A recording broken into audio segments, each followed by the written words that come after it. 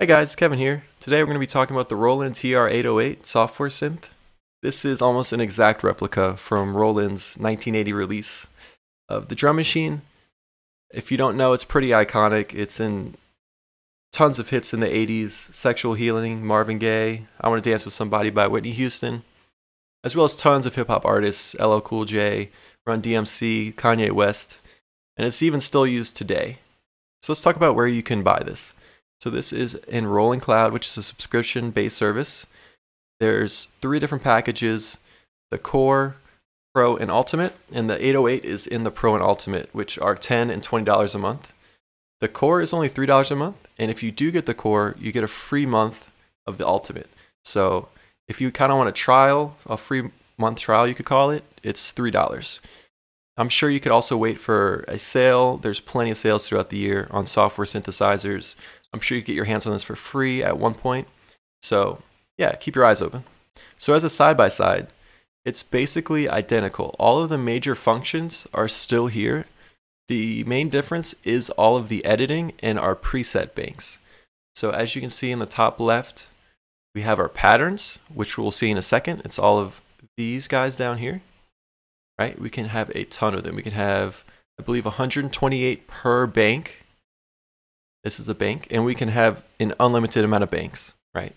So 128, and then we can also have our kits, which our kits are all the sounds right here. We can edit the sounds, how they're tuned, how they're panned, all that.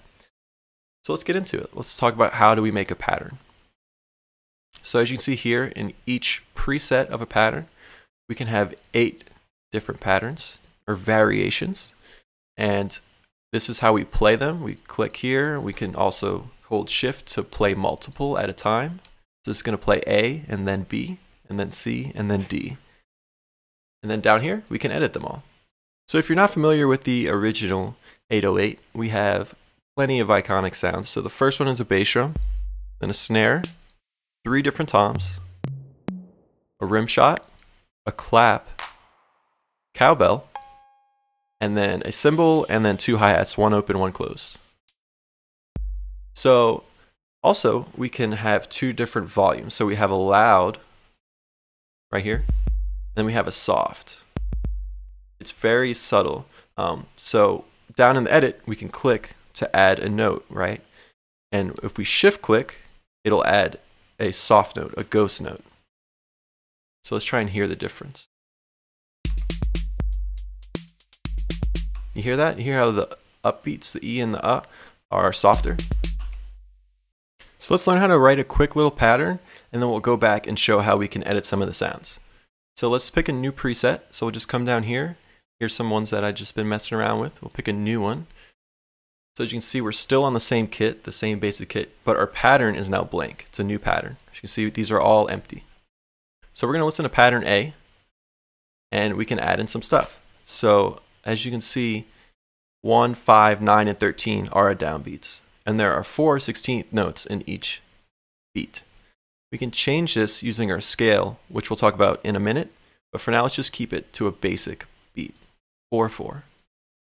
So I'll start playing it, and as you can hear, we're going to have snare on 2 and 4 and a kick on 1 and 3. Very simple. Now we can add in some hi-hats. Let's hear how that sounds. Right. And then we can also add some upbeat, some open hi-hats, and hear how that sounds. If you have a closed hi-hat underneath an open hi-hat, it doesn't allow the open hi-hat to fully play. It'll sound like this, right, as opposed to this. And also, if we have a closed hi-hat right after it, it'll cut it off, whereas if we leave it open, it'll go its full duration. See the difference? So yeah, let's check it out.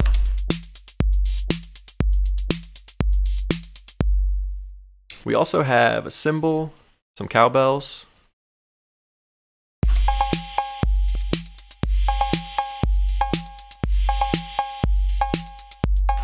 and we can put in some random toms, just hear how that sounds.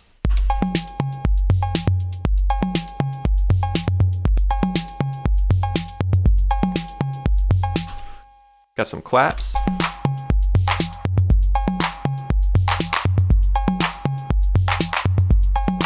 You can also add an accent, right? So we have our pattern. So now let's figure out how to edit some of the sounds. So up here on our first panel, we can see that we can change the level of everything. And some instruments we can change the tuning, the tone, decay, some things like that. In these middle 5 right here, we can actually change the instrument itself. You can't have more than one. You're going to have to make a whole new pattern in order to have both at the same time. But our toms can turn into congas, and then our rimshot can be a clave, and our hand clap can be a maraca. Which a maraca is kind of like a hi-hat sound, and the clave sounds exactly like a clave. What we can do here is change some of the tuning of the toms.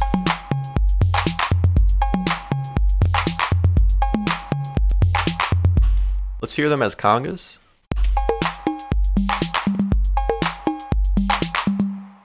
Let's hear our, well, we don't have any rim shots yet, but let's add some in.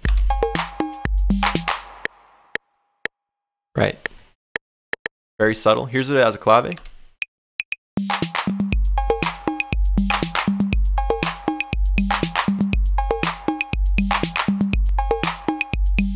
And then here's our hand clap as a maraca.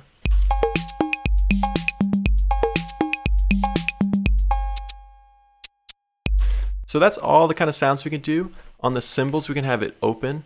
So longer lasting, think of like release. That's what decay would be for this.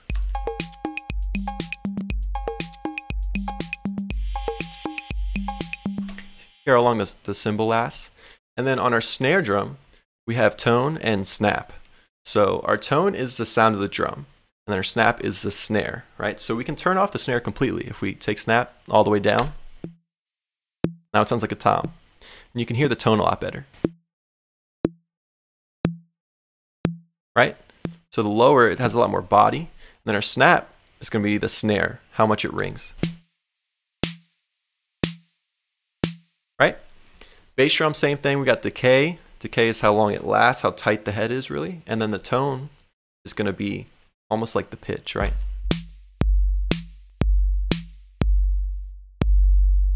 So decay up, think like boom, like a bass. And our tone, it's almost like a filter, right? The cool thing with this compared to the original 808 is there's a second panel. So all right here, we can change the gain of each channel as well as the panning, right? And the also is a tuning for the cowbell and the bass drum. All right, so let's take the pattern that we made and let's show some more advanced techniques here with, we have different durations, different sub-steps they call it, and we can add some flams. And there's a ton of different versions here, right? And we'll walk through it. We can also have different beats, and we can also change the time signature for individual channels. We can have the snare drum going every 3 beats while everything else goes 4. So there's a ton you can do. So let's check it out. So here's our original thing, original pattern, and then let's just go in and put some ghost notes first. So right, I'm holding down shift and clicking, and this is just going to be some weak beats. Let's hear how that sounds.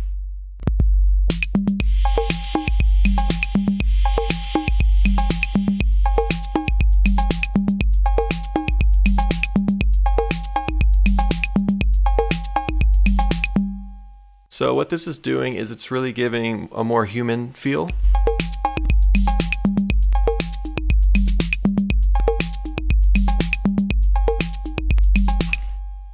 Yeah. Yeah, another thing we can do is add some shuffle.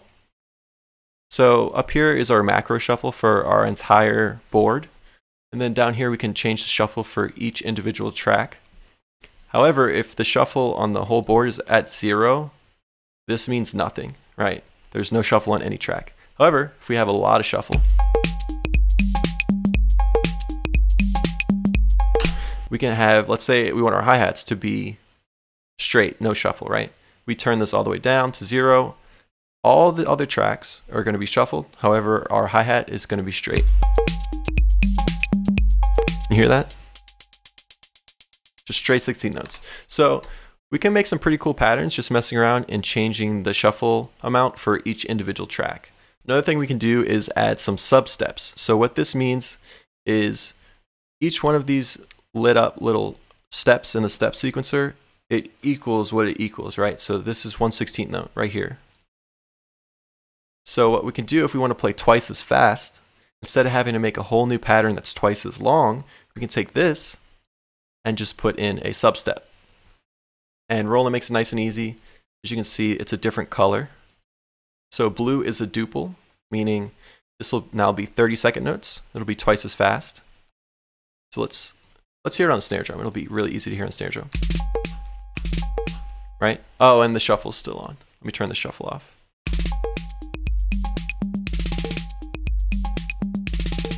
Right? So there's 2 notes for every step.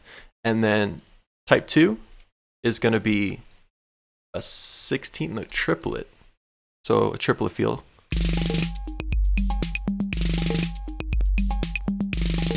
Obviously, if our tempo is slower, it'll groove a lot more.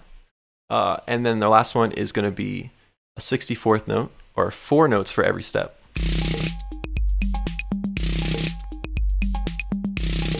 Right? It's a little obnoxious, but it gets the point. So we can add it to our hi-hat, and it'll be a lot more flavorful.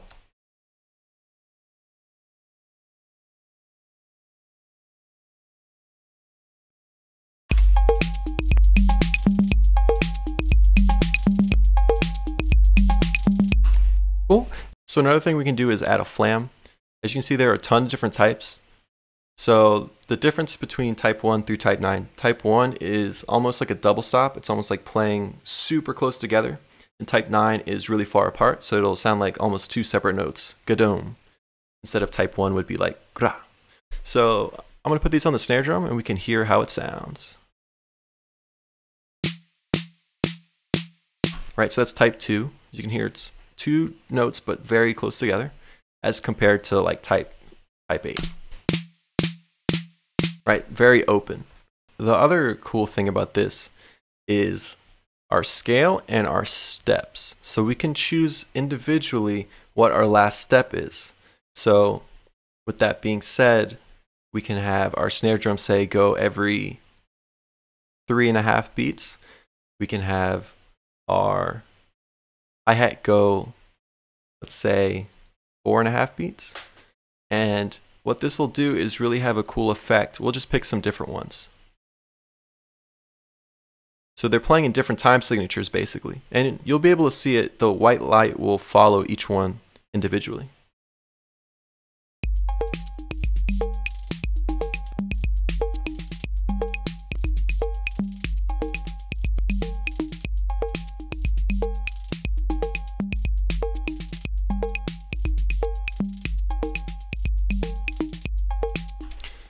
Can get some really groovy stuff.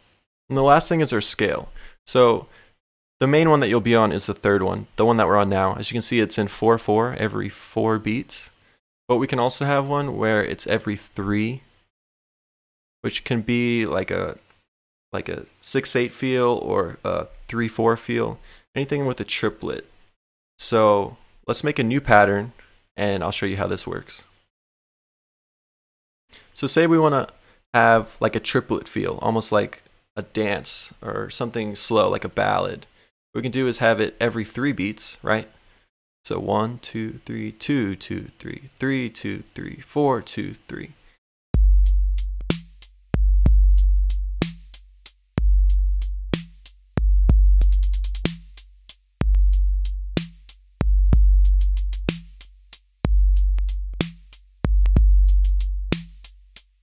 Cool, so now we have like a waltz feel, like a triplet dance, like a ballad. Yeah, really cool. So as you can see, there's a lot of different things we can do. Using the scale and your steps, there's almost endless possibilities with time signatures, genre types, and really sounds that you can make. So some small little logistic details that you should know is just how to save patches. So we have our preset here. You just go up to it, and the pattern, to save it, you click right next to the pattern. And say we make a bunch of changes to our instruments and we want to save that. We would go to whatever kit we want to go to and we click right and we're set. Those are saved. You want to recall it, you just go back, you find it, you click it, you're good to go. So This instrument is capable of multi-output, meaning each one of these channels can go to its own output. So say we want our snare drum to have a ton of reverb, but it doesn't affect any other instrument, we can do that. Say we want to have our clave pitched up a ton using an effect that we have that's not in this synthesizer, we can do that, and it won't affect any other channel. So how we do that is make sure in whatever DAW you're in that you're opening this instrument in multi-output. And then once we're there, open up your mixer, and in Logic you can just add them.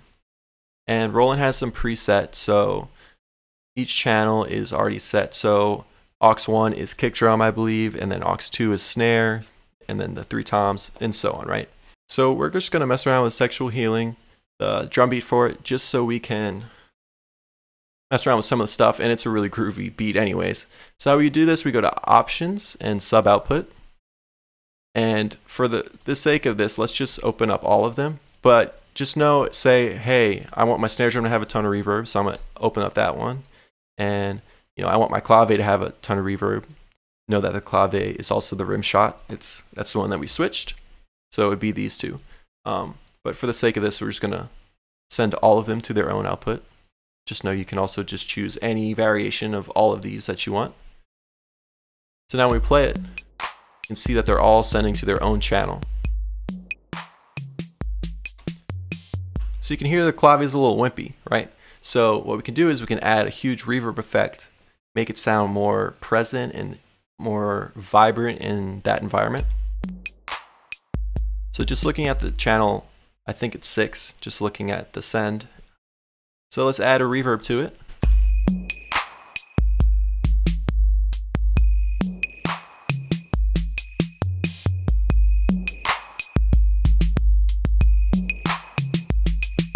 And maybe, hey, my snare, I want some reverb on that. So let's see which one it is. So it's aux2, send number 2. Let's check some reverb on it, turn it down. Yeah. In general, you're going to want your snares and any tight hi-hat, maraca, clave, put some reverb on it, not too much. And then your kick drum, you kind of want to sit very fat and present, so you're not going to really want to add too much other than maybe some EQ, right? We can EQ all of these separately.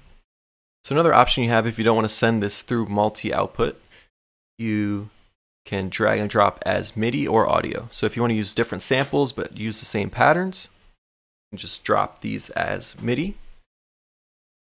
And if you want to use the sound of the 808, go ahead and click drag and drop as audio. What we can do here is just click on whatever pattern you want to take. You can also do this down in the edit and just grab it and drop it to a new track. And as you can see, it's right here. We'll mute the original channel, so we're only listening to this audio track, which we just exported. As you can hear, it's exactly the same, right, as audio. So we can manipulate the audio, we can chop it up, do whatever you need to do it that way. That's an option. Another cool thing is you can also solo a track in the pattern. So say, hey, I only want to export my kick. Go to edit, solo the kick, or do any variation of solo muting you need to do. As you can see, we're only soloing our hi-hat and bass drum. So when we export the audio for it, when we listen to it, that's the only thing that it exports. So this is a really powerful plugin. It's a super accurate comparison to the original hardware. It's even more malleable, right? We have way more features with the pattern builders, the editors, flam, sub steps, last steps, and all these different things are presets that we can save. All of these are really useful. It's a really good beat making tool. Also, this is really powerful with DAWs, right? So I showed you all the different implementations, multi-output. MIDI is super reliable, and also it can receive control change messages. Go check the manual if you want some more information on that. So yeah, I would highly recommend it. It's really good to at least try that 1-month trial. It's, I think, $3 on Roland Cloud's website. Yeah, so thanks for watching. I hope you learned a lot, and have a good one.